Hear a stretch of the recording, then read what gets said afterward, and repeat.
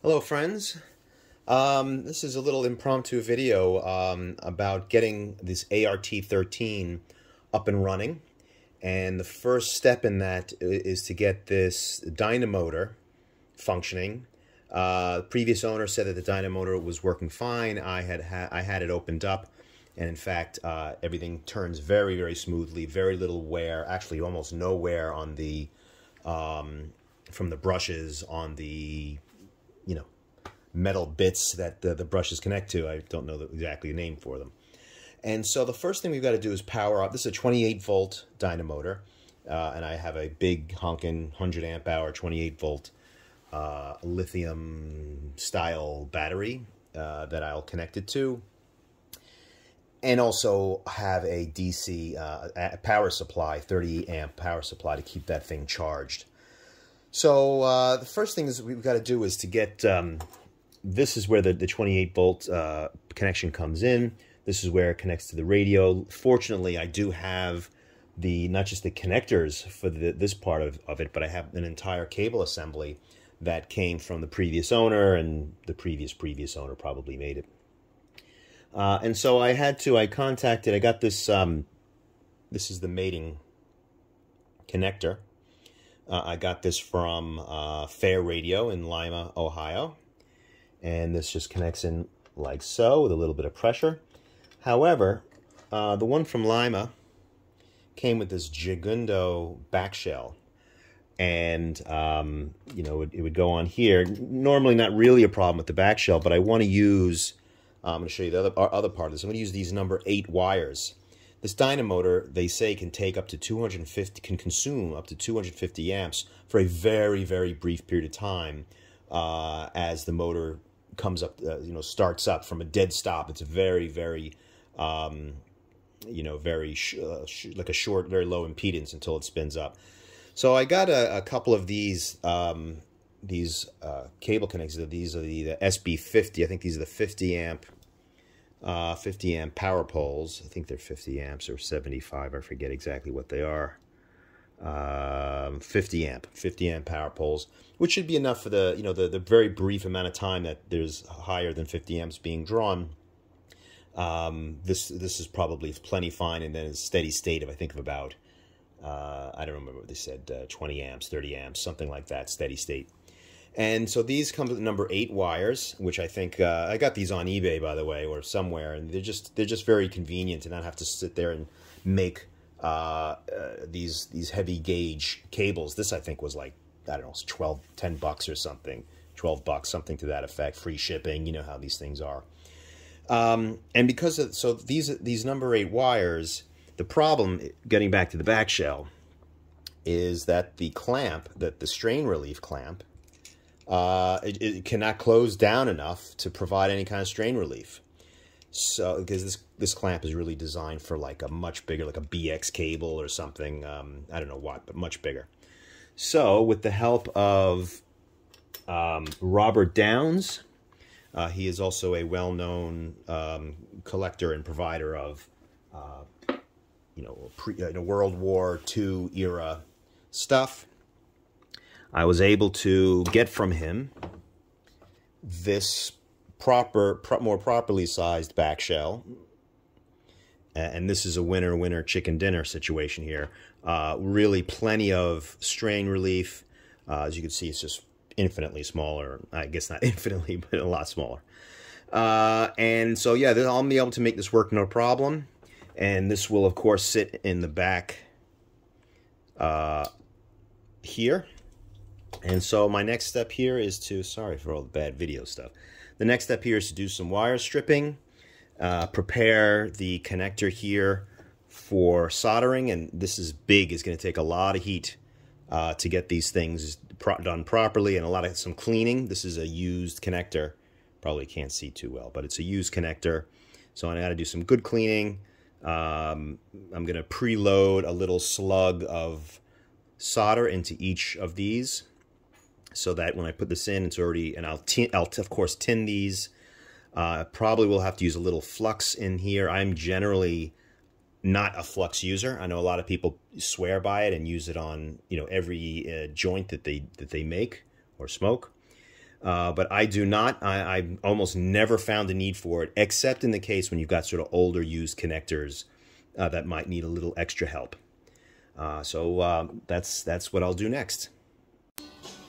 All right, so the first thing we're going to do here, remember to always put the back shell on before you assemble this connector. It's very easy to forget to do that and really be in a world of trouble, having to probably then dismantle the whole thing and start over. So the first thing we're going to do here is cut the insulation. I've chosen to use a little razor blade to do that. You got to give yourself a little bit of space to work with this. I've got this on 3 times the speed, so we don't have to watch this in real time. So this is fairly thick insulator, so I use the razor blade, and then I use this traditional stripper to pull out pull off the insulation. Make sure the strands are all together, and we just do a test fit now to make sure they will fit into the solder cups of the connector.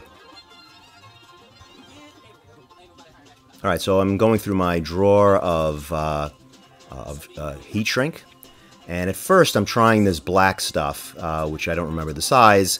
I figured that was going to be good enough. It seems to fit okay on the wire, but a little too tight on the solder cup itself. And since sometimes these things can shrink a little bit when you're soldering the connection, I decided it was going to be too small. So I'm trying now this yellow stuff, and I wanted to shrink it to its most shrunken to make sure, because it's big, it's much bigger than the black, and just to make sure that it will shrink small enough to still be useful. And so I've confirmed that it does shrink enough to be useful, and I think I'm going to do the exact same test here for the red. Basically, I want to find some heat shrink that will work well for this project.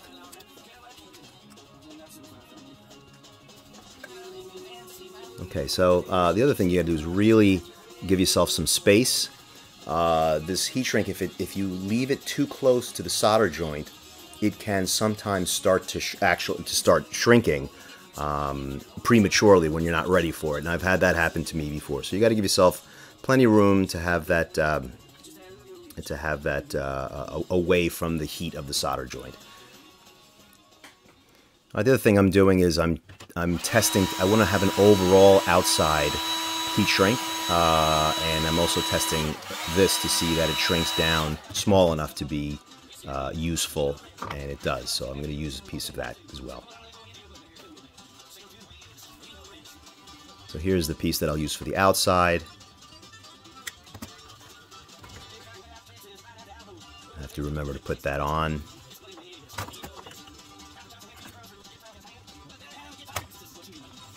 Okay, pushing everything back so that I don't want anything to start shrinking before it's time. Now, initially, I tried to use this small 40-watt temperature-controlled Hakko soldering iron, and this is not really a successful attempt. It's just not enough heat and not enough thermal mass on the soldering iron to really do the job. But at least I'll use it for a little bit and get the conductors tinned, which of course is an important thing to do, especially on large connectors.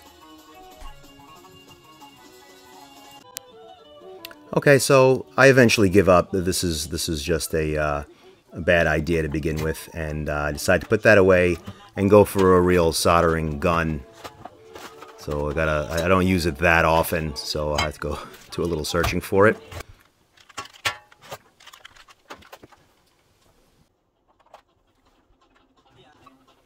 Okay, now we got the right tool for the job. Even has a little LED. This is an old Radio Shack item. I don't know how long I've had it, a long time.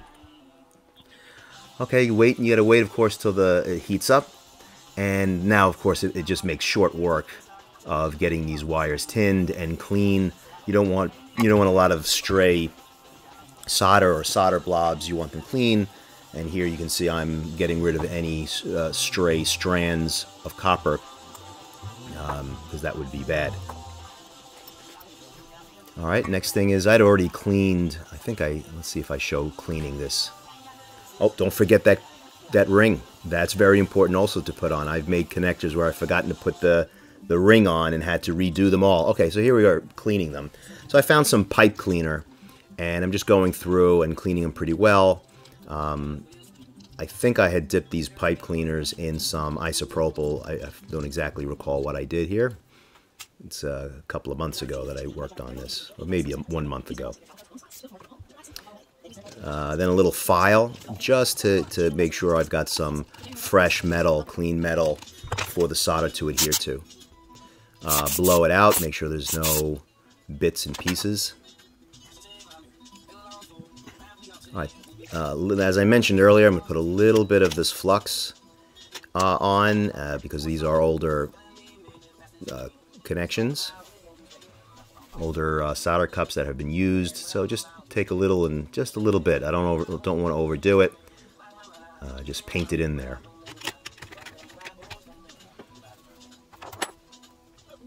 Okay, a review of the schematic to make sure I get the positive and the negative right. You can see pins 1 and 3. That might have been a little too fast. Pin 1 and 3 go to ground, so that's going to be my black connector. Pin 1, I think, is the small one, which we're not even going to bother to use. I don't think there's any reason to use it. Now, as I mentioned before, I don't want these heat shrinks, the shrink tubing to shrink prematurely, so I use a little electrical tape to hold them out of the way because you don't want them sliding down onto a hot contact and then shrinking on you. So I put them out of the way, I tape them up and keep them out of the way. Now, the next important thing I do here is make these little solder slugs. This is a technique I developed. I don't know if I learned it from someone, probably. Of course, that's a bad idea. Let's do that again. What you do is I just wrap around something small like a nail, some very, very small bits of solder, just to make a little slug, like a little, I don't know what you want to call it. You can see it right there. Make sure it's small enough diameter. Clean it up to make sure it's round and fits. And I just push that into the solder cup. You may not be able to see all of this because my fingers are in the way. So again, let it heat up. You can see, turn the light off so you can see, so just so it gets a little bit cherry red. You always want to keep it tinned. And then what I do, I stick it on there and then I heat it all up. And as that slug that I put in there melts, I push the wire down into the solder cup and make sure that there's a good flow of solder between the wire and the cup. Making another slug for the positive connection. Stick that in there, push it down. Make sure everything's clean and neat and tidy. Let that glow.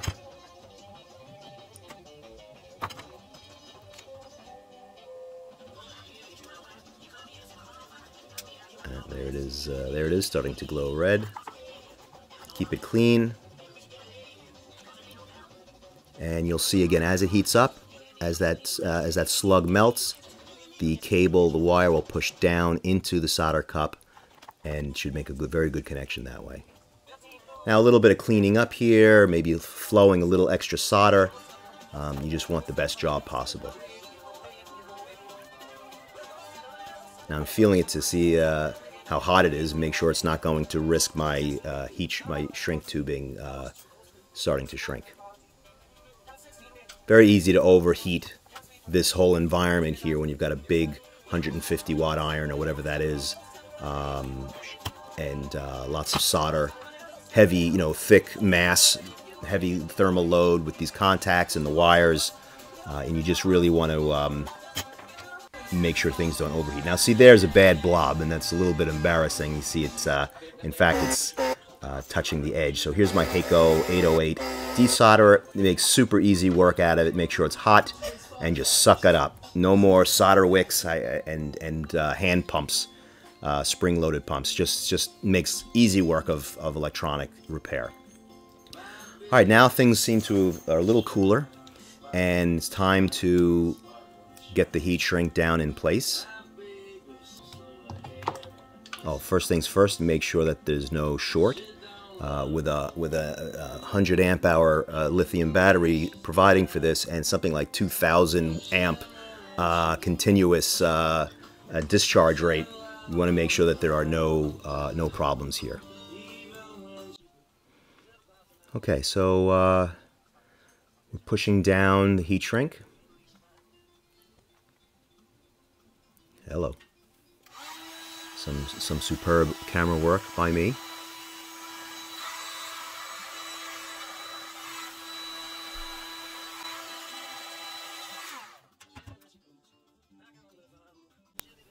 All right, and while I'm doing this, I'm trying to make sure that it doesn't rise up. You want it all the way down to the base of the contact, base of the solder cup. You'll also notice this has the glue inside. I didn't realize I had picked the type of heat shrink that had the glue inside. I forget what it's called, sealing. I guess it produces a waterproof seal. Not necessary in this application at all, but I sort of forgotten it. All right, and I put down the ring, and now to shrink the overall outside tube, and this is just for a little extra, you know, abrasion resistance, and just to dress it up a little bit.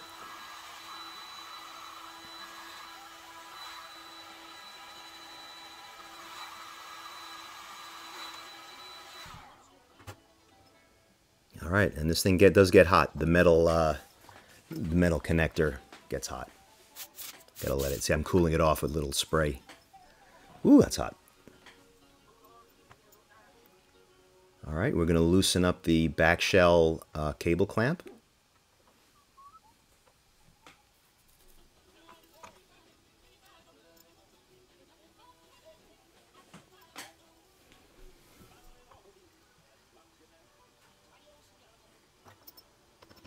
All right, it's a little tight actually, again, because I probably should not have used the heat shrink with the glue inside of it. It made it thicker than I was anticipating. So yeah, it was a little difficult to get it back together, believe it or not. But a little persuasion from a hammer, and all was good. All right, so we're assembling the connector now. Putting the screws into the back shell, making sure it's all lined up. Sometimes requires a little bit of persuasion, as I mentioned.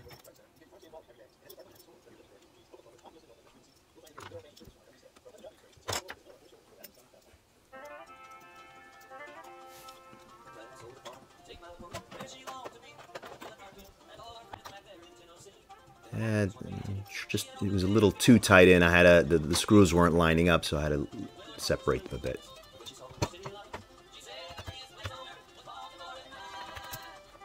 Yeah, just trying to get everything aligned. There are 3 holes in the back shell that have to align to the 3 holes in the connector body, and I think I just tightened them too close together so that the screws wouldn't fit. Here we go. Now things are lining up better.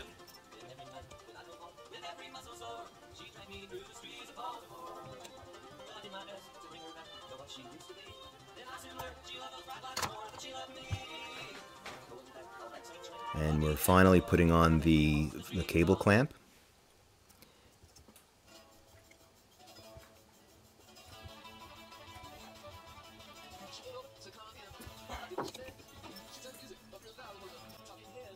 There it is. Now you'll notice the black. I didn't like it. It was just too thick, and it wasn't going to allow the connector to the body to go on there. So I ended up removing it, which is fine, as you can see. And that's it. It all connects up, works well, looks good. In the end, I will redo the overall heat shrink on this, but I'm going to put it on from the other side. I don't know. I don't think I have any video showing that.